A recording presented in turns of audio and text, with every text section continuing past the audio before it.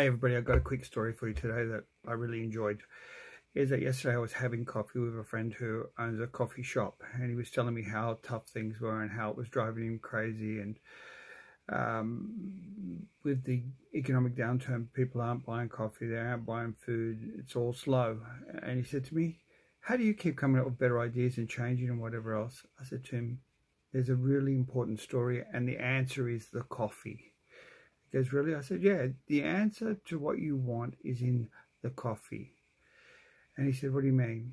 I said, all right, listen to this story. Is that there was once this person complaining about how bad their life was. And their mother said to them, come with me. And she put 3 pots on the stove. And in the first, and she put boiling water in all 3 of them. And, or she put water in and she turned them on and they started to boil. And I said to him, as they boiled, she said to the son, give me the carrots. She goes, what do you notice about the carrots? And he goes, they're hard. And she goes, yep, put the carrots in the first boiling water.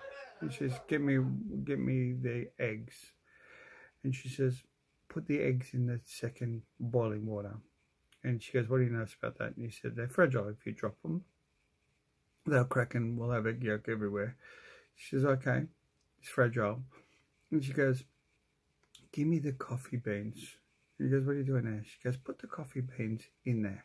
Anyway, they let them boil for quite a while, I said, and then she said, turn it off. She goes, take each one of them out and put them in a bowl. So put the carrots into a bowl, put the eggs into a bowl, and put the coffee beans or the liquid from the coffee beans into a bowl, or a cup if you like. And she says, what do you notice about the carrots now? And he goes, they've gone soft. And she said, yes. She goes, what do you notice about the eggs now? And he goes, they're hard. She goes, yes. She goes, what do you notice about the coffee? She goes, the water's a different colour. It's coffee, the beans. She goes, yeah. What's interesting is that the water affected all of them. It made the carrots softer. It made the eggs hard inside.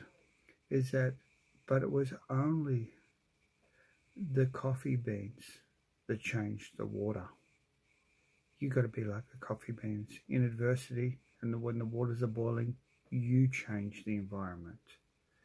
I said, I think about that every time I have my black coffee. Maybe you should remember it. To the rest of you, have a great day. Happy Friday.